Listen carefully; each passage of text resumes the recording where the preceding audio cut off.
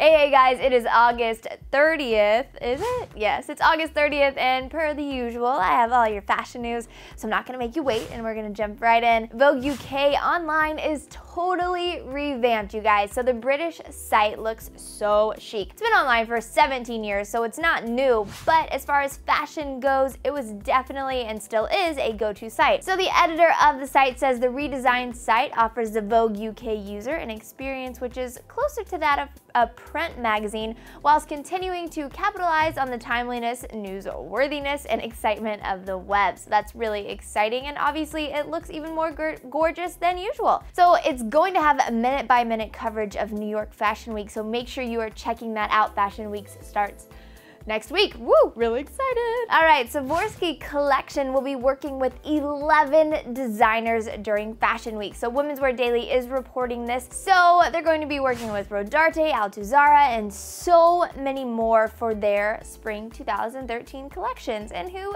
doesn't love a little glitz? I know I sure do. In another Fashion Week news, Cyndi Lauper is set to play at Betsey Johnson's Fashion Week presentation. Now, we all know Betsey Johnson for her crazy fashion, her crazy runway shows. She always does a cartwheel to finish it off, but at New York Fashion Week during her presentation on September 11th, Page 6 has revealed that Cyndi Lauper will be playing. That's so awesome. So Betsey Johnson.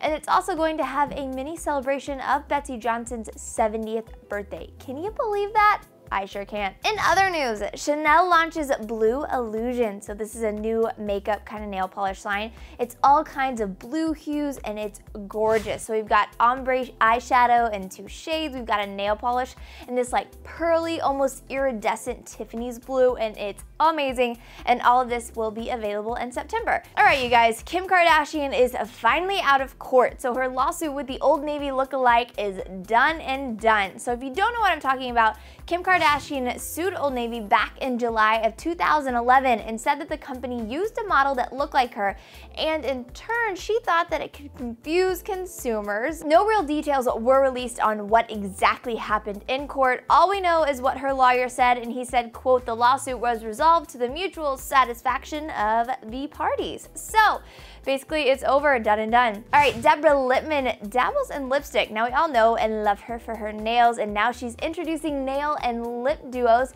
And she says, quote, "It was important for me to create a lipstick that was creamy, shiny, and easy to use, just like my polishes." We cannot wait for this to come out. So excited about this. All right, you guys, Project Runway alumni are designing for Lord & Taylor. So as we all know, it's the 10th anniversary of the show, and someone from each season made a dress for under $350, which is semi-budget. They're all on Lord & Taylor, and you can start shopping the collection tomorrow. Now, another TV news. It's a Brad World is back. Bravo announced it will return for a 2nd season. Now, here is the crazy part. We still don't know if Rachel Zoe's show has been renewed. And if you don't know, Brad Goreski was Rachel's old assistant. So this could be a little bit awkward.